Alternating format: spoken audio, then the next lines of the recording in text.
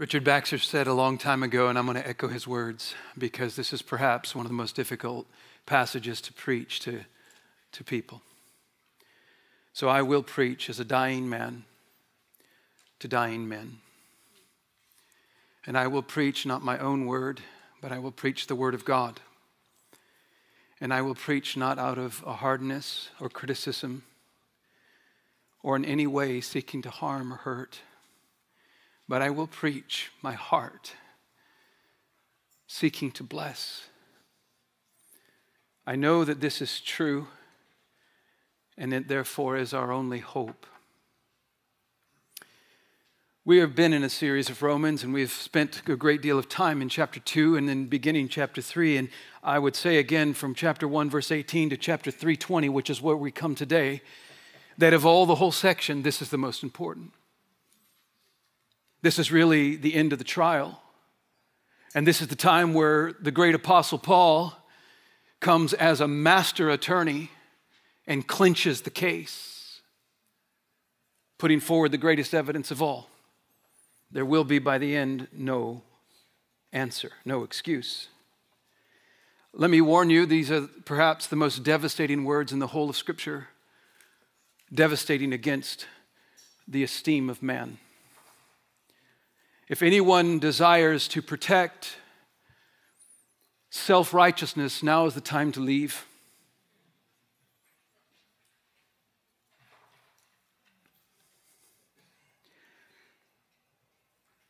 Remember, as you hear devastating words, oh, my heart breaks. These are not intended to harm, but only intended to bless, not curse. The whole passage, chapter 1, verse 18 to 3:20, Paul is angling at one major question. He wants to answer this question, and the question is, why do I need a righteousness from God?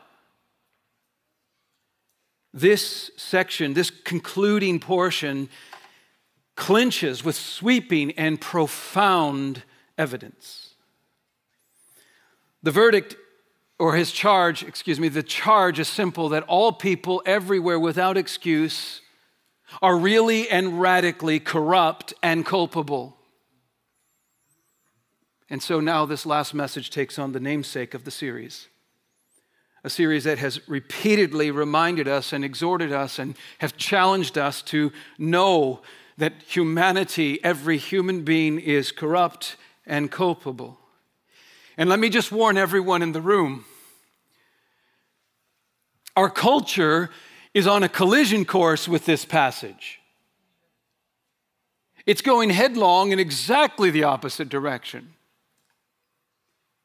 And it preaches to you, therefore, an opposite message.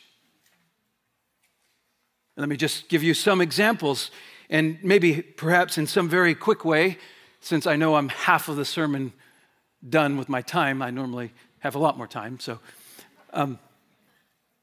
very quickly, just remind us of where this comes from. Certainly they're found back in the Stoics with Hierocles, who taught about man being innately good, and that went nowhere because evidence was against it.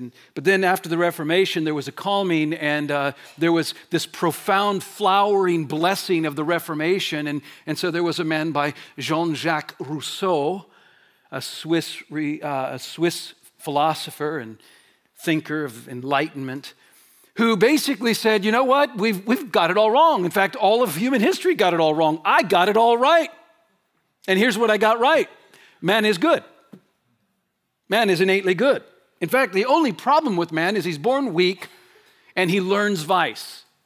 So here's the deal. We just need to educate man, and we need to give him good influence, and the world will be a happy place. Rousseau had a profound impact. In fact, one of his greatest influences on his social contract writing was that he articulated that this is the real problem in humanity, and therefore, if we just address this with education and influence, we can create an ideal society. No small wonder that he was the number one influencer of the French revolutionists. No small wonder that he was the number one influencer of Karl Marx. No wonder that Immanuel Kant took his ideas and tried to marry them to Christianity. No small wonder that the whole arena of popular psychology now sings this song. CNN Health has a headline, "Breaking news alert, people are inherently good." I'm not joking. And it goes on to try to talk about how we're inherently good. Because it gives us example that if you're in an office and a baby in a waiting room, let's say, and a baby's on a chair and starts to fall, anybody would help it. There's evidence, there's proof, we're all good. Are you kidding me? How about that's an echo of the image of God in you? How about the reality that every human being is made by God for God's glory and to enjoy Him? That every human being is wired for good, a good that centers on God.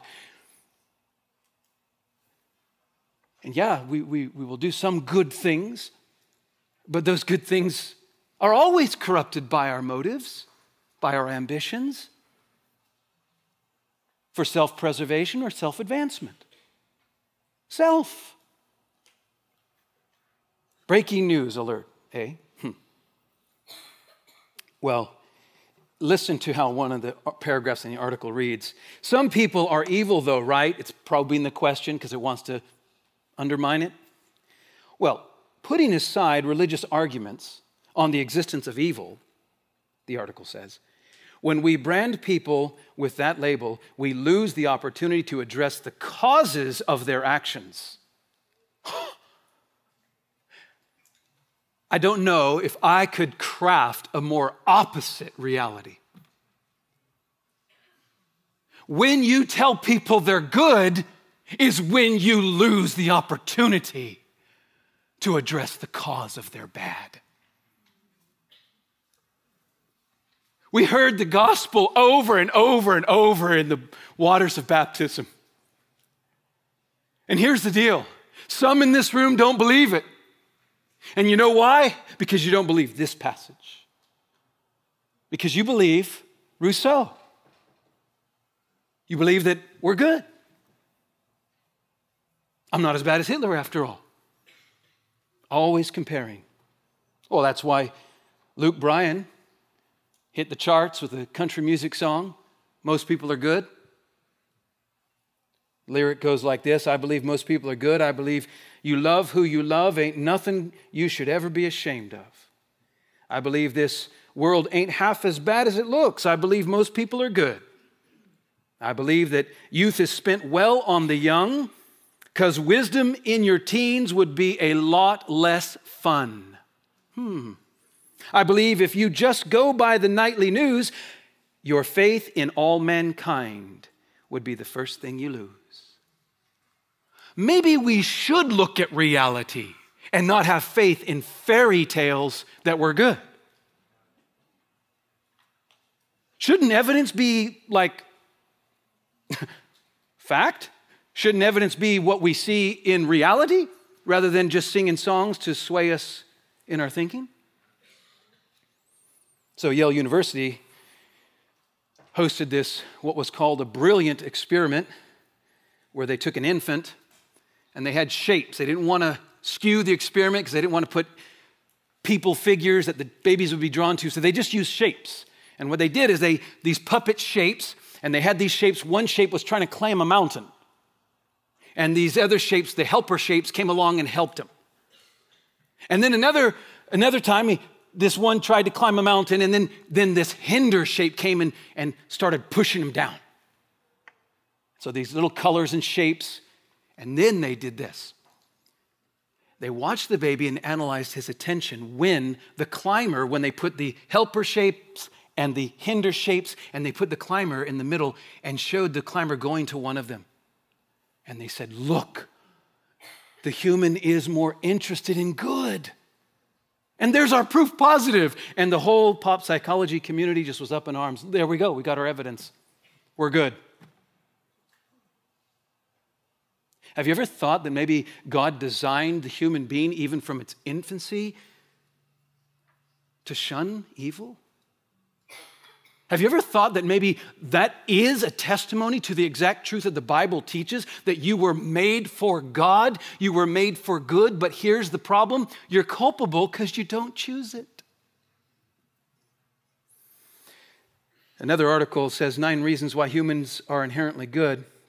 And it says this, sometimes we all need a good reminder that no matter what is going on in the world around us, humans are inherently good. According to these science-backed facts. Oh, I love statements like that. I was a scientist. That's baloney. That's not empirical science.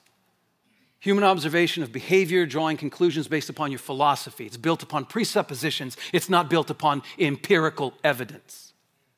So, what's going on in our world around us? Humans are inherently good. According to these science-based facts, our species is pretty great.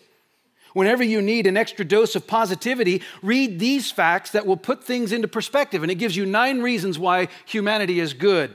Number 1, we naturally help other people. Number 2, rewards have nothing to do with it. Number 3, we crave authentic friendships. Number 4, we're also meant to fall in love. Number 5, we genuinely value honesty. Number 6, humanity loves to hug. Number 7, smiling is a basic human instinct. Number 8, humans are extremely resilient. And number 9, we're naturally giving. This is your evidence. Well, Psychology Today just wrote an article. Headline is, people are naturally good, but groups are not. There's the problem. We're actually good, but when we get in a group, we're not good. Grouping is the problem. And so psychologist Steven Pinker says this, and I quote, something in modernity and its cultural institutions has made us nobler. That's Rousseau. Listen to what he says next. On the scale of decades, comprehensive data again paint a shockingly happy picture. Making claim about evidence again, are you? Well, I have a little bit of evidence. Let me read some of this evidence to you, just a little bit. World War I, 1914, 15 million people slaughtered. Russia, Civil War, 1922, 9 million people slaughtered. Soviet Union under Stalin's regime, 1924, 20 million people slaughtered. World War II, 1937, 55 million people slaughtered. 1949, the Chinese Civil War, 2.5 million people slaughtered. People's Republic of China under Mao Zedong in 1975, 40 million people slaughtered. The Congo Free State, which started in 1908, 8 million people slaughtered. China Nationalist Party, 1937, 3.1 million people slaughtered.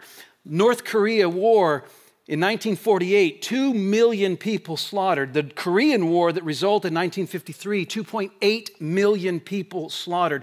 Rwanda and Burundi, 1959, 1.35 million people slaughtered. The Second Indochina War in 1960, 3.5 million people slaughtered. Nigeria, 1966, 1 million people slaughtered. Bangladesh, 1971, 1.25 million people slaughtered. 1975, Cambodia, you only have 1.65 million people slaughtered. Mozambique, 1975, you've got 1 million. Afghanistan, 1979, 1.8 million. In Sudan, 1983, 1.9 million. And Congo, in Kinshasa, you have 1998, 3.8 million people slaughtered. And I can read to you on and on and on. And not one of those was outside of the 20th century. Not one of those was in the name of religion. Every one of those was through an atheistic, Darwinistic, Karl Marx type mentality of peace. But we're good. Do you know that more people were slaughtered in an atheistic worldview in the 20th century than all previous 20 centuries added together? So much for the holy war is our real problem. Sounds more like atheistic worldview is our real problem. It sounds more like when you understand who you are, there's hope. And when you fool yourself and deceive yourself into thinking you're something you're not, only destruction. Millions and millions and millions. This is why Karl Barth in World War II would say this, The whole course of human history pronounces the indictment against itself. And then he goes on, listen carefully to the words of this theologian. No serious thinker holds that people are good. Amen to that. Listen, it's not that we do sin. It's that we are sinners through and through. It is who we are by nature. It's not simply a choice we make. Sin has more to do with God than with people. Sin is intrinsically relative to God. In other words, sin has no ultimate meaning apart from God. Which means when you're godless, you can think we're good. Because you don't know the weight of sin. Well, let me say it this way. All of the horrible atrocities committed between human beings are all symptoms, not causes. All of those millions of lives, precious lives that will live forever, slaughtered. That's all symptom, not cause. In fact, I'll give you the evidence. At the moment that sin entered this world, the very first thing we see is murder between two brothers. Therefore, when righteousness, a right relationship with God is broken, you will only have brokenness between people. There is a necessary relationship between the vertical and the horizontal. Every evil perpetrated from creature to creature is the symptom of evil perpetrated from creature to God. So apart from understanding this, there is no hope of true peace in this world, no hope of true goodness among men. Well, the context of Romans 3, and this passage in particular, it's striking to me. When people want to say we're good, that's a person who thinks they're righteous in themselves. They don't need a righteousness from God. And isn't it striking that that's exactly where this passage ends up? Addressing the foremost people in the ancient world who thought they had a right relationship with God, who were self-righteous, when in fact they needed a righteousness from God. The hardest people to reach with the good news of Christ are people who think they're good. People who think they're not so bad. People who are self-righteous. I mean, that's Romans 10:3, right? Ignorant of the righteousness of God, they were seeking to establish their own. That's who Paul's talking to. What we find here is that final indictment of being corrupt and culpable. Let me explain what I mean by corrupt. Corrupt is something really a powerful way to think about this, because what it does is it contrasts the present from the previous. Think about it. Corrupt implies the change of something once good.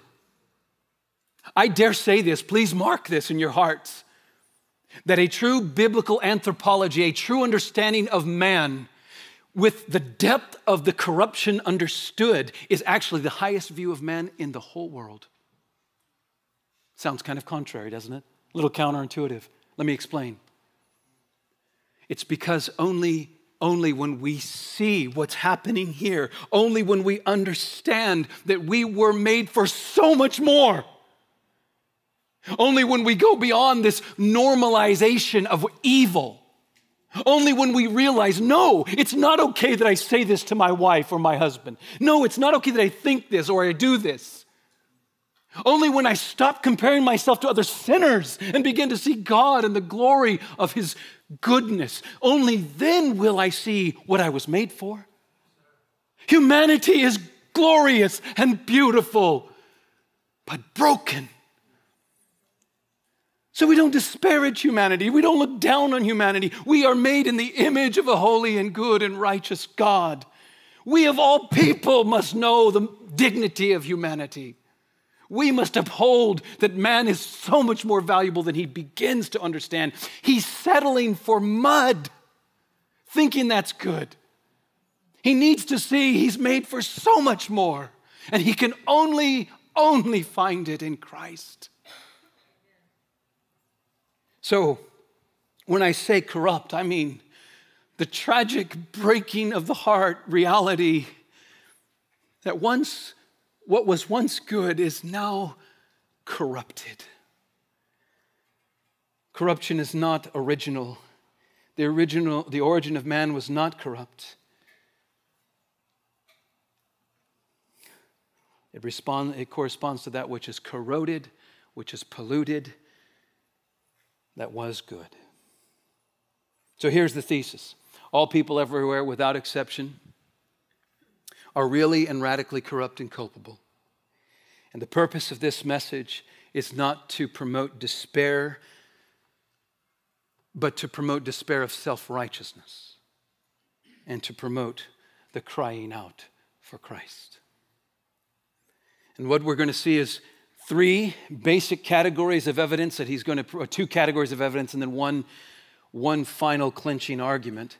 And the two categories of evidence are going to move in this way: that every person is corrupt, and he's going to move to every part of a person is corrupt, and then he's going to finalize it with every person is culpable. He goes from the wideness of corruption to the depth of corruption to the liability of corruption. Let's look at them one at a time. Number one, and I'll move a little bit, quickly here. So please just follow with me as you are able. Number one, every person is corrupt. And we find this right here in this text, verse 9 and following. The whole point is it's all inclusive, it's universal. 14 times, you mark this down, 14 times, Paul emphasizes universality. Let me just walk you through them. You'll notice them. In the Greek, it's a little bit stronger, but you could still see it in the English. Watch this. In verse 9, no, not at all. When he asks if the Jews are better, first thing he wants to say is no. It's a universal problem. So number one, no, not at all. Number two, we have already charged that all. Number three, Jews and Gentiles. Every statement so far, 3 times, it's universal. Let's go on. No, none is righteous. No, not one. No one understands. No one seeks God. All have turned aside. Together they have become worthless. No one does good. Not even one. And now drop down to 19. We know that whatever the law says, it speaks to those who are under the law, so that, here we are, number 12, every mouth may be stopped. And number 13, and the whole world may be held accountable. And lastly, verse 20, for by the works of the law, no human being. This is a devastating, sweeping indictment on the evidence that everyone is corrupt. Every human being. And he doesn't just leave it with, let me just tell you, everyone. He does the positive and he does the negative. You know, the negative, like no one, no, not one. The positive, like all, everyone. There's no more solid way to make the case. So when he says no, not one, he means there is not a single exception to this. This isn't hyperbole. This is revelation from your Maker to explain you. Just listen to these quickly. 1 Kings 8:46. If they sin against you, for there is no one who does not sin. Psalm 143:2. Enter not into judgment with your servant, for no one living is righteous before you. Ecclesiastes 7:20. Surely there is not a righteous man on earth who does good and never sins. Psalm 130, verse 3. If you, O Lord, should count iniquities, O Lord, who could stand? This is not Pauline theology. This is biblical theology. From the beginning, God has revealed, and the Old Testament knew it well. You know, this really is Paul's final argument against the Jew. You notice how he starts at verse 9. What then? Are we Jews any better off? Privileges or no privileges? Before the bar of perfect justice, if you're a criminal, you're guilty. Doesn't matter what home you come from. Doesn't matter what blood's coursing in your veins. Doesn't matter what skin color you have. Doesn't matter how religious you are. You commit the crime before perfect justice, you're guilty. You're liable to judgment. That's his argument. That's the plain point. And when he turns into sight Old Testament, this string of pearls, really, it's what the rabbis used to do. They'd string a bunch of scriptures together, make this huge necklace. This necklace chokes us. Put it around us and say, look at this. That's all he does. He quotes all these different places in the Old Testament. And I think it's fascinating because what is he doing? He's effectively showing, look, the indictment doesn't come from me or the Gentiles. Mr. Jew, the indictment comes from your own Bible. Look at verse 19. Isn't that why he says this? Now we know that whatever the law says, it speaks to those who are under the law.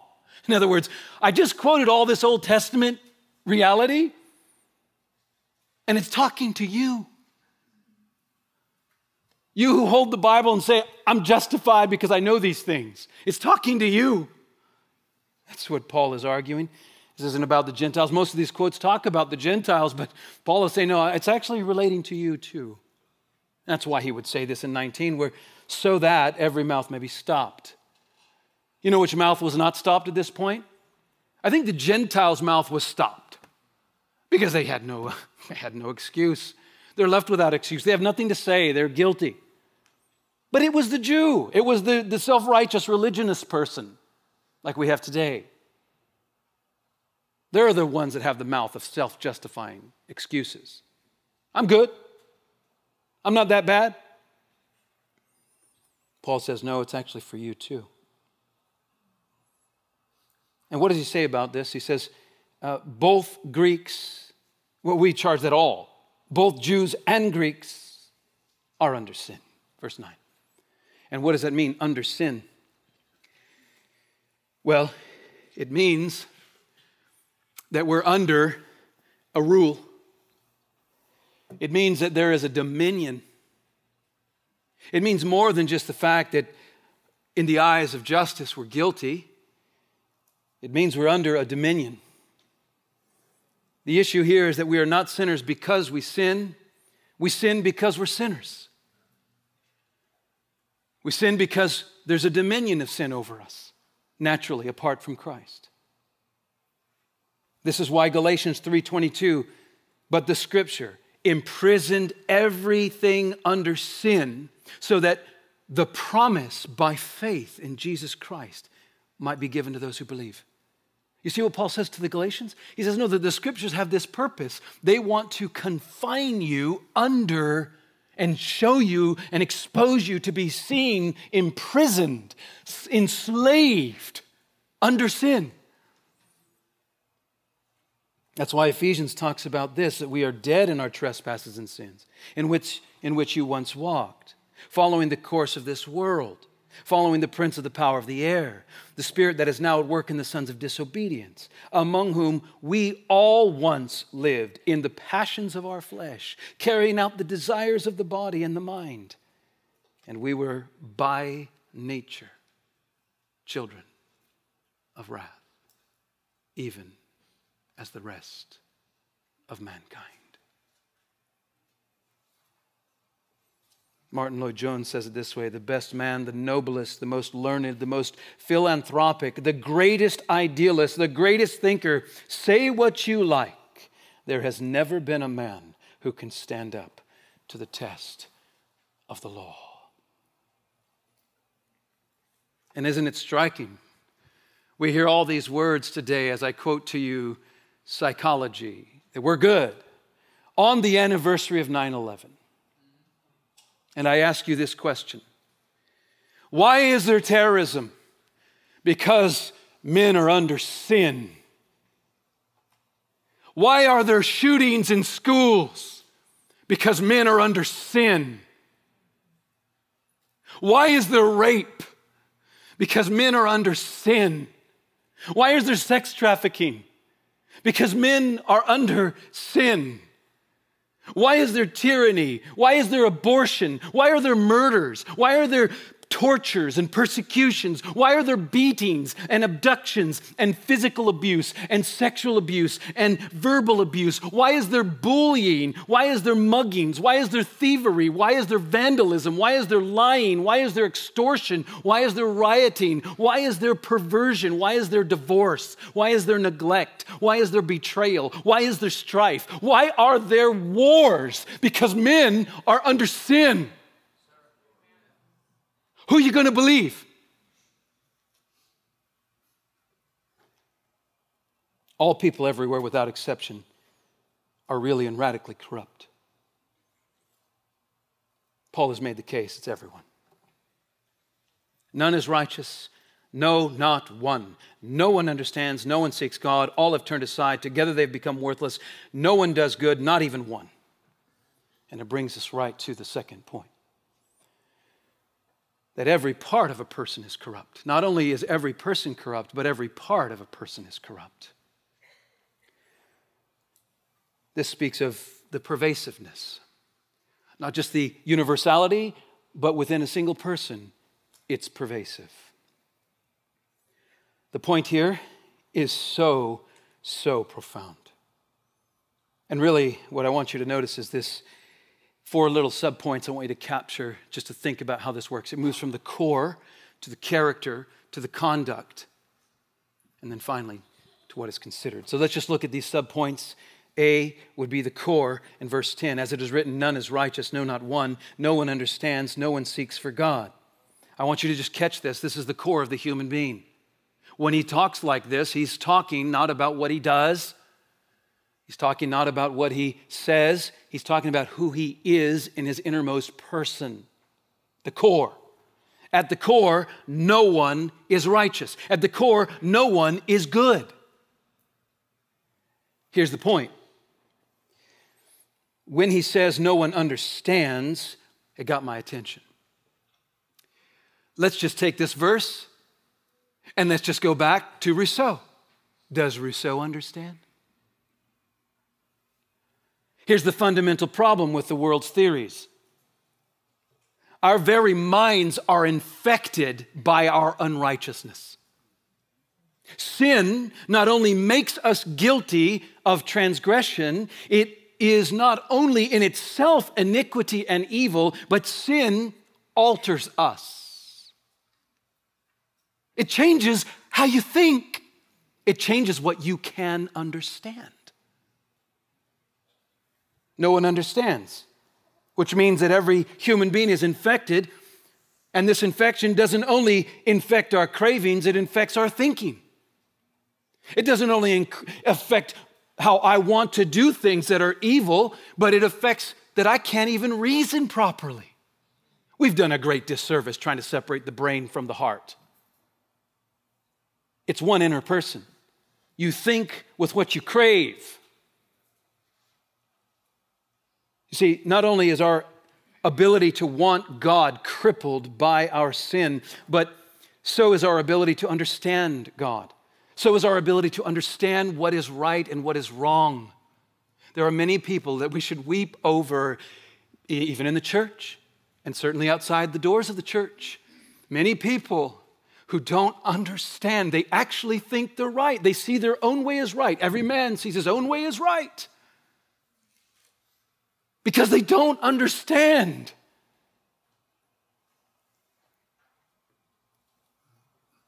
Failing to understand God is our fault because it's the consequence of corruption, which is from sin. And sin blinds and corrupts our understanding of reality. It skews us. It's like taking a tape measure and you're going to try to build something, but the tape measure is all wrong. All the measurements are wrong. You'll never get it built right. Especially when the marks keep changing, which is what our society does. It's like putting glasses on that have all kinds of skewed angles and you don't see. Everything's distorted in the world. How are you going to tell me what's accurate? How are you going to be precise about what's true and what's right? No, no one understands. And then it moves right here to no one seeks God. No one seeks God. You notice that the seeking follows the understanding? You know why? You don't seek what you don't understand. Nobody seeks something they don't understand. You have no craving for it. You don't want it. You're only going to seek what you understand and what you understand to be good and attractive. Oh, and let me mark this. Oh, please listen carefully. The word is not search. Some think it's like search, like no one searches for God. Let me just news brief. God is not lost. Man is. Man doesn't search for God. God is not hiding. The issue is man is blind and doesn't see because he doesn't understand, because he's corrupt. And so therefore, if he himself, every religion in the world tells you that man is some way good because he's seeking after God. Every religion will tell you that. Atheism will tell you that, whatever their God is. Science. Every philosophy says you're basically good and you're seeking after most people. There are those exceptions which we can't explain, but most people are seeking good, God, ultimately. Here's the problem. Christianity is the only faith in the entire history of humanity that says, There's not a single man who seeks God. Instead, God seeks them. Jesus Christ said, I came to seek and to save the lost. And only in Christ does God come and seek sinners. Now, with that in mind, I want to explain, what does this seek mean? Because if it's not search, trying to discover, find him, then what really does it mean? Oh, and this excites my soul greatly. It means, it's not passive ignorance, like I don't know. It's an active rejection. To seek God in biblical terms is to desire him. To seek God in biblical terms is to long to be with him. To seek God is like this. Psalm 27:4, one thing have I asked of the Lord, that will I seek after, that I may dwell in the house of the Lord all the days of my life, to gaze upon the beauty of the Lord. One thing I ask for, to seek God. Or Psalm 42:1, as a deer pants for flowing streams, so pants my soul for you, O God. My soul thirsts for God, for the living God. When shall I come and appear before you? I seek God. Psalm 63:1, O God, you are my God. Earnestly I seek you. My soul thirsts for you. My flesh faints for you, as in a dry and weary land where there is no water. That's my life apart from you. I seek God.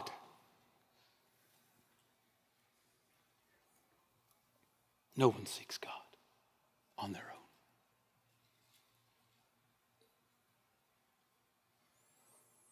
No one seeks his will. No one anchors all their happiness and the fountain of their happiness in God.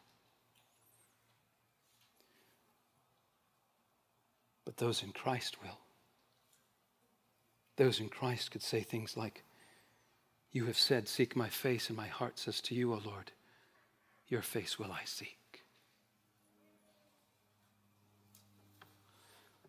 Well,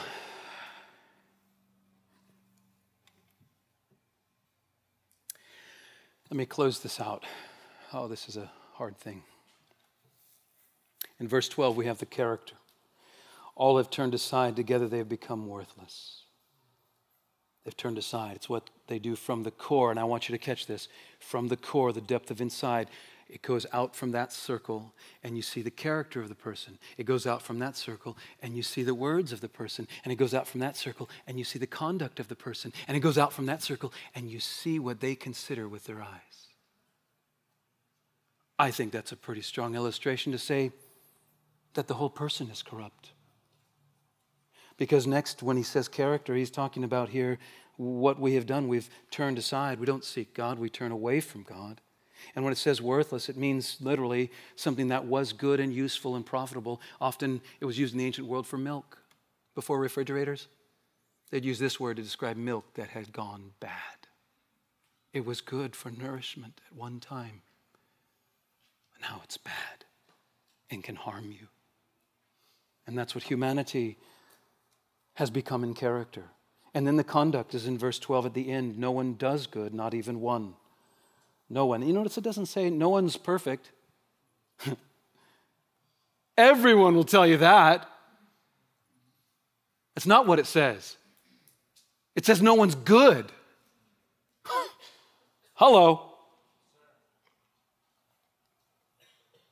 No one's good. So it's the character. And you might say, well, hang on now. You've just given me 6 negatives and nothing to relieve me. And you're telling me that there's just no goodness here. There's no goodness in humanity. And you're saying, well, wait a second. I mean, listen, let me just make this clear because I'm out of time. No one does as bad as they could, but no one does as good as they should. No one is as bad as they could be, but not one is righteous. No one expresses their depravity fully, but not one is righteous. No one is truly exercising evil to their own capacity. But all are liable. You know, when we see things like this, we might say, well, this isn't fair because, he's going to talk about murder, and I don't murder. I'm better than that. If that's the way you're thinking, you've missed the entire point, and there's no hope. Here's the way we must think. We must come to understand. We must see that for an act to be righteous before a holy God, its aim, its ambition, and its action must be right. If you just do the right action, but inside you're hating God, it's not righteous. If your mom tells you, sit down, Johnny, and Johnny says, no, his action's wrong.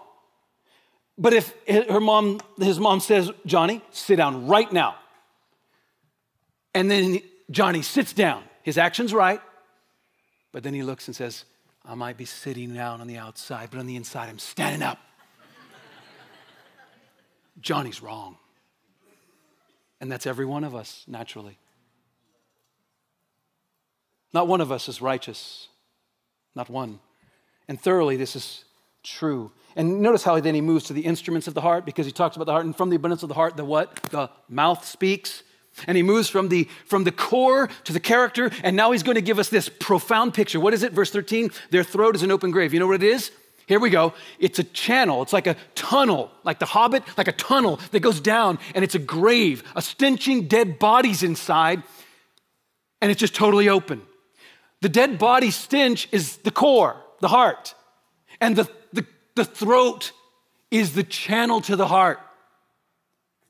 And it goes from the throat to the tongue, to the lips, to the mouth. And he's effectively saying, radiating from the inside of the human being is depravity. It's profound imagery. And let me just make this one quick observation. There hasn't been a single divorce without the mouth. There hasn't been a single war without the mouth.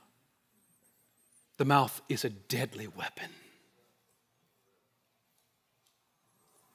So, verse 15, their feet are swift to shed blood. And again, we like to justify ourselves, but I would just say, one time we were getting a hotel, park and fly. Profound story. Happened right here in San Francisco. And my uncle and my father are there and trying to, park their truck. And the guy had this crazy setup. And so they're like, look, we're not going to park. We want a refund. We're going somewhere else. The guy says, no, I'm not going to give you a refund. I said, what? No, you're going to give us a refund. We're going to go somewhere else. No, I'm not going to give you a refund. So some things happened on both sides that weren't good. And elevation of volume and the whole bit. Pretty soon they're yelling. Next thing I know, this man from India looks at my father, sticks his hand in his face and says, do you know I can have you killed for $20? Whew. I can have you killed for $20. That's in the heart of every man. Don't look down on that man. That's everyone apart from Christ. Here's the deal. Man left to himself, he wants what he wants. And people are just obstacles. I'll get what I want. at your expense. That's how every man lives, apart from constraint or a change from within. Well, the considerations, verse 18, there is no fear of God before their eyes. And that's all I just wanted to bring us to this world view is the issue, isn't it? It's a world view. Your fear of God determines everything else about you. If you do not fear God, you will not understand, you will not seek Him, you will not, from the core to the character to the conduct, you will not do right. You can call it right, but God says even our righteousness will be filthy rags. Even the best we can do is all tainted because our ambitions are wrong, our goals are wrong, our actions on the outside might be okay, but everything on the inside is like dead men's bones. Well, that's the indictment because there's no fear of God before them. Let me close this, and I mean this very shortly with this. Every person is culpable. And this is how it ends. Culpable underscores accountability, liability, guilt that is liable before justice. Let me just read these two verses and close this. Now we know that, this is verse 19. Now we know that whatever the law says, it speaks to those under the law so that every mouth may be stopped and the whole world may be held accountable to God. For by the works of the law, no human being will be justified in His sight, since through the law comes the knowledge of sin. What's the purpose of this whole indictment? These two evidences, the evidence of truly every person and the evidence that every part of a person, the answer and liability is simply to silence those who justify themselves. Silence those who say, I'm just not that bad, or I can't believe that nice old lady down the street is liable to God's judgment, or I can't believe children are liable to God's judgment. And what I say to that very plainly is simply this. Your worldview, your perspective, your thinking is based entirely on humanity and not on God. You have no understanding of what is holy and what is righteous. And therefore, there is no hope to cure the real cause of the problem. Only when we come to see the real cause, then is there hope. Let me say this. When it says that every mouth will be stopped, it means God knows every detail. Listen, you know why? You know why there's defense attorneys who will speak up in a court case? Because there's hope that maybe the judge might not know something that will change the verdict. Guess what? This judge knows everything. There's nothing that can be said by you or anyone else to change the verdict. And this word comes to you as grace so that you can know now. Don't wait. Because there's coming a day. You are not an accident. You were made for the glory of God. You were made to enjoy Him. You were made for so much more than normalizing evil and calling it good. You were made for true goodness, for true righteousness, for true joy. So, God warns you ahead of time, if you are not in Christ, who suffered on the cross in your place. Isn't that exactly where this is going? The very next verse. But now the righteousness of God has been manifested apart from the law, apart from what you can do. And then verse 22, the righteousness of God through faith in Jesus Christ for all who believe, because He died to take your sentence. And to get that, God says, don't work for it. Nothing you could do is righteous. Just turn away from evil and trust in Christ. Let's pray. Father, thank you for the grace you've shown us this day, the testimony of the gospel that is real and alive and truly transforms lives one at a time. Remind us and shape our thinking. I ask your blessing on each one. If there's a single heart here who does not know you truly, has not bowed the knee to confess their sin and to ask Christ to forgive them. I pray, Lord God, please move even now. And for all who are in Christ, how do we walk away? Oh God, please minister to our hearts. Destroy every ounce of pride in us. Remind us that not one of us is better than another human being. Remind us that except for Jesus Christ, we would be wicked people. And therefore help us to, with joy and delight, know our purpose and live it out, to make much of Christ in every detail of life. Oh God, please help us. We are so needy. For your glory and the joy of all, even in and through us, we pray. Amen.